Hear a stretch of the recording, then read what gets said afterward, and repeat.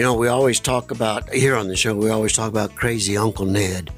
And if you're in a 1970s home with rigid duct, we stamped those ducts together with seams on the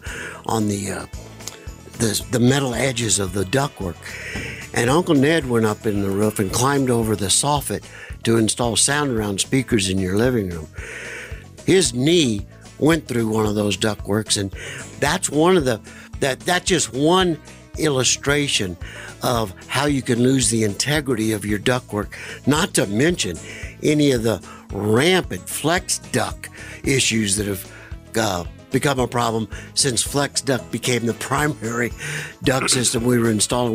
We had to learn a lot about how to properly install flex duct when we were getting into that in the late 80s and 90s. So. Well, the 80s and 90s flex duct was a really bad product. It was. Deteriorated, didn't move very well. It gave flex duct a very bad name. We install rigid and flex duct on different applications, and I mean, I have all flex duct in my house. Yeah. And I have never heard my air conditioning turn on. I've never had an imbalanced room where one room's colder or warmer than the other. So it's just about proper design and proper installation. And it is, and it takes the whole system designed as one operating unit. It's kind of what makes it tough for you guys when you're coming in and replacing an air conditioning system with an existing duct system.